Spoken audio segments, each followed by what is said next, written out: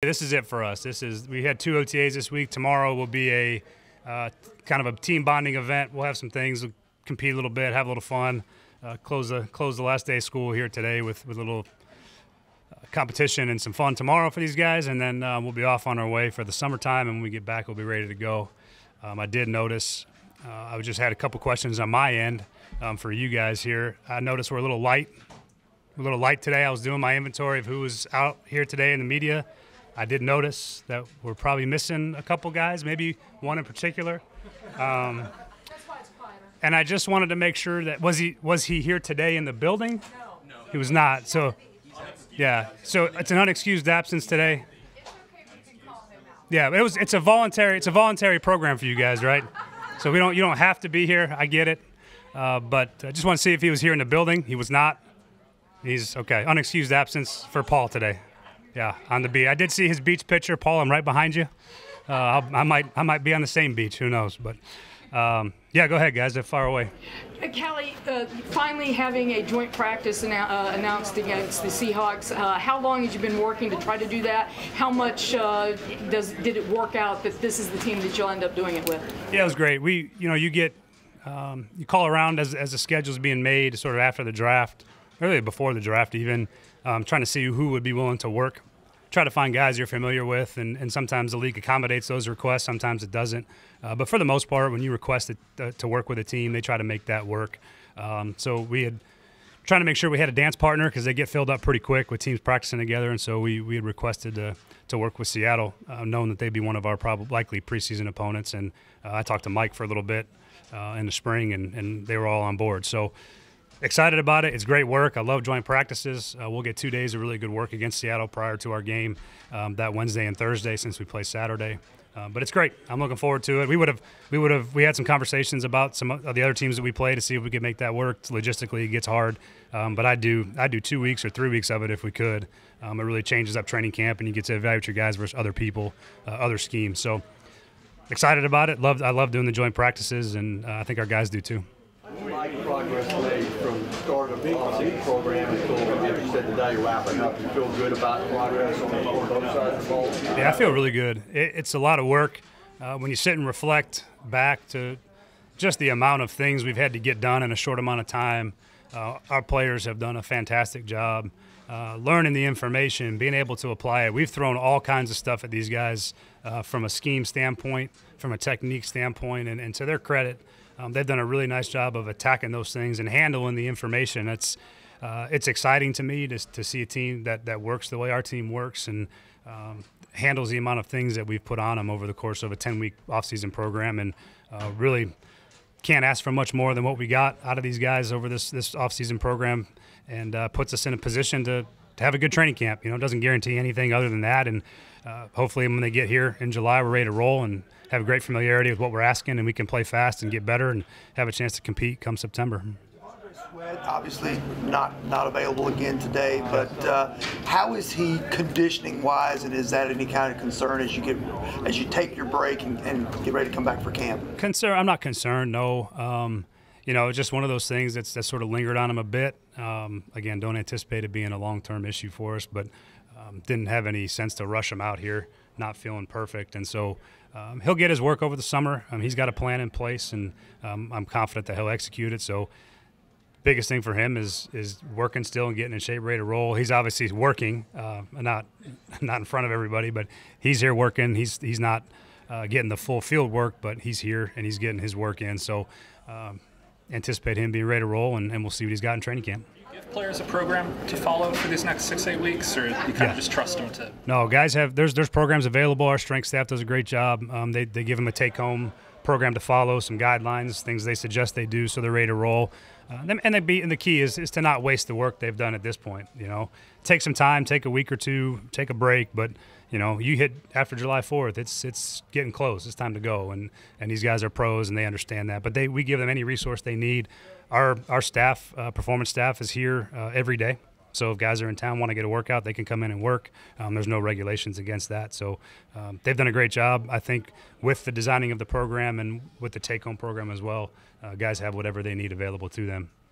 kind of your message to them? Like on top of that, just making sure you're taking advantage of opportunities the next 2 months, month and a half? Yeah, they know it. They know what's coming, and everybody in football gets to, I get to about the 4th of July and I start getting a little antsy. I can feel it. I feel the season coming. I feel the urgency start to pick up. I relax a little less at that point. But, yeah, these guys know. They know what it takes. Very rarely do you have guys report out of shape. Everyone's usually pretty much dialed in and ready to go because, they know what's in front of them. A 17-game season with a training camp is pretty daunting, and they know what they need to get ready. And the message is you've worked really hard at this point. Let's not take a step back. Let's be ready to hit the ground running when we start up in July. How do you feel like your rookies have done during this time since they reported for rookie mini camp to the growth of them now? They've done a really nice job. The rookie experience in their first off season is always really difficult. They're coming off of college seasons and training for a combine.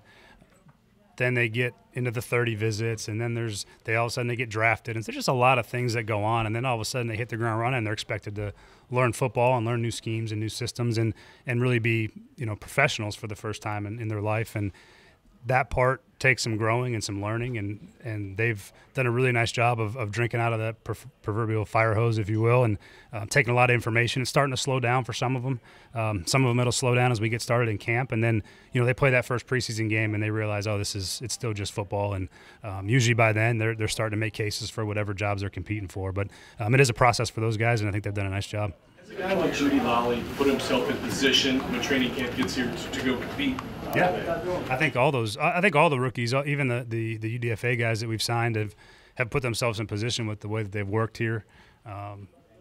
Their mental approach has been really positive, and so they understand that this is also, we get to training camp, it's for real. There's competition for jobs, and I don't know too many NFL football players, and these are grown men that are competing for jobs, for feeding their families, and it turns a little bit. The competition ramps way up, and I think these rookies understand that. But if you want a job in this league, you got to go take it, and that's the sort of competition you have to have. And I think our guys have that mindset. They've been learning this whole offseason program, but the temperature changes when you get back in July, and it's a little more serious. And guys are really competing for spots, trying to make our team better, but ultimately trying to find themselves a job. And I think those guys are up to the task. It'll make our team better for it. How likely is do those rookies still have some work to do either here or on their own in the next few weeks before we come back? Absolutely, they do. You don't take it for granted. This is the first time they'll probably ever really be on their own, in the sense that no one's holding their hand over the summer. There's no summer workout program. They're on their own. Everything's available to them, but they got to figure out what they need to get themselves ready to play. And a lot of them don't know what that looks like because they've never played that long of a season before. So their education really never stops this whole first year. They still have to be here for about another week, and then they'll get some time to themselves. They need a break too, but they also know that this is, it's go time in July. You're competing for a roster spot, and the expectation is you're ready to do that. So there's a lot that they still have to learn. They still got to keep studying. They still got to keep working to put themselves in that position. But so far, everything has shown me that they're up to that task. How likely is it between now and the opening of camp that you could still add a player or two, a veteran, maybe to create a little competition, a little depth there? Oh yeah, there's opportunities to add all the way through. I mean, there's time now we can still add, and then there's also another player movement at the end of the training camp when you talk about roster cuts. But yeah, we're still actively looking. We'll never stop that process. We're always looking to add players that we think can help us in the right places. So I would say that's an open-ended question because it's a constant. Our pro personnel guys are always looking to see where we can get a little bit better and maybe add some competition and some depth. So that door's always open until it's not allowed to be open anymore. How have you outlined or kind of sketched out this offseason for Will and getting him ramped up training camp? For like the summertime? Correct. Yeah, he's got his process. He's going to take a little time for himself, spend some time with his family, and then he's got a little trip with some of those receivers planned, a little bit of a work bonding and enjoyment trip, if you will, a chance for those guys to go get their minds right for the season. And then I know he'll take a little bit of time off of throwing just because that's usually what quarterbacks do, and then they come back in July and start ramping up probably 2 weeks before training camp to get ready to roll. So he's got a good process in place. He's got a plan for the summertime, which is good. It shows some leadership and some ownership over his process away from here, which is good. So I feel really good about his plan. A particular message you want to ingrain within him going into the offseason? You know, other than what we've talked about every day, no, I just think for him, the most important part is keeping that urgency and tempo and how he plays. You know, keep playing faster, keep playing with more confidence, and that comes with more reps. I really was happy with how he progressed, learning a brand new way of playing football this year, and there's going to be plenty more reps in training camp in the preseason, and the key is to be ready to roll in September playing at the speed that you got to play at the position in the NFL. And he's improved every day he's come out here, and that's really all I can ask of him at this point is to keep getting better over the course of the summer and the training camp, and we'll be ready to roll. I feel really good about where he's at. You said a couple different times that this offseason has been the busiest you've ever had with all sorts of things. Do you need a little extra time this late June and July to get ready? Organize your time to make sure you're ready to go full go. Yeah, well, you know, I keep adding stressful things on top of stressful things. You know, our moving truck is currently packing up in Cincinnati. It'll be here on Thursday, so now I got to add moving into a house and getting my family here for the first time as Nashville residents. So one more thing to add to the list of things that got to get done. But I'll take some time. I'll take a break. But at the end of the day, I'm so focused on where this team can be and getting ready to go play football that, you know, that part's fun for me. I don't really worry about that part too much. I like it. I enjoy it. So the work part doesn't bother me. But I'll get a little break. I need one. All right, last one. I think it means a lot. I think that's a testament to that group. You know, that's a group that generally has to work as one, probably more than any group on the team. Those 5 guys that are playing have to be dialed in. They got to be together. Every good offensive line I've ever been around spends a lot of time together. And so having them all here, that's just one more time that they're together. I think they realize the importance of that, especially with young players. You have a rookie left tackle, a second-year guard, a brand-new center. So there's moving parts, and the more those guys are together, the better off we're going to be. And I think they realize that and understand how important that is. So for me, it's great to see. I love seeing all those guys, you know, all the big linemen all running around together and practicing together, because that's the only way I know that you can have a good unit is the guys that spend time together.